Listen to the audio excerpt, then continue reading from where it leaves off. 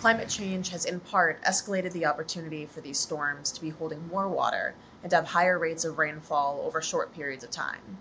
As a result, instead of infrastructure having to deal with 2 inches of rain over a longer period of time, it can now face 2 inches in 1 hour, potentially leading to subway systems flooding, drainage systems getting overwhelmed, or rivers overflowing. First, it's important to understand whether you are in a risk zone. Those on hills will have to prepare for what it would mean to be an island for a period of time, and those in low ground will need to be able to evacuate safely. Second, it's essential to have a go kit for either staying in one place for long periods of time or leaving quickly.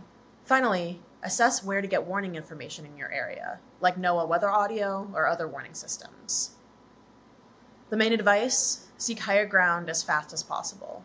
Experts emphasize relying on local emergency response systems and understanding the messages that they are putting out, the evacuation zones, and the safest way to get out of risk areas. Experts also say to beware of water in general at these times, as even minimal amounts can sweep you off your feet. One expert says, if you don't know how deep it is, don't go in. After the storm passes, wait until the water recedes before attempting to leave your home, because floodwaters can contain dangerous debris. Listen in the aftermath to public officials through FEMA or other agencies who know which areas are safe and which are not, as well as which roads are open or closed.